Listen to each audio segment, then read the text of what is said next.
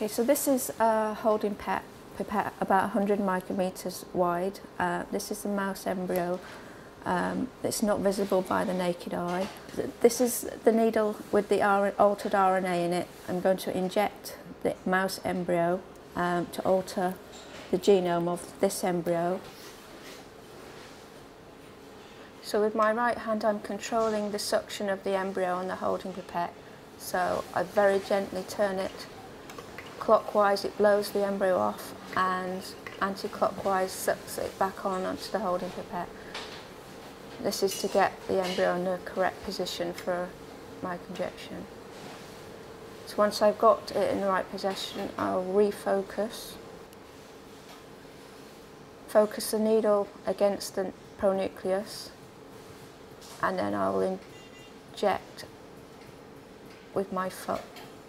I have a foot pedal that would inject the actual DNA.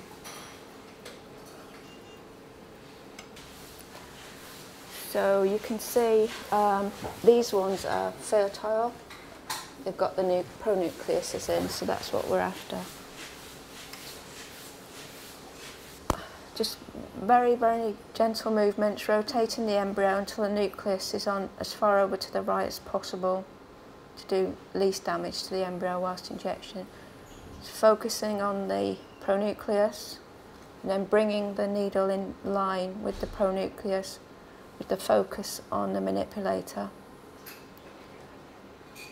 Then I'm just going to line it up and inject. So I push in and I inject with my right foot.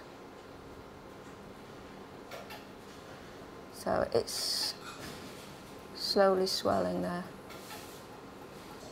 So we move on to the next embryo and do it again.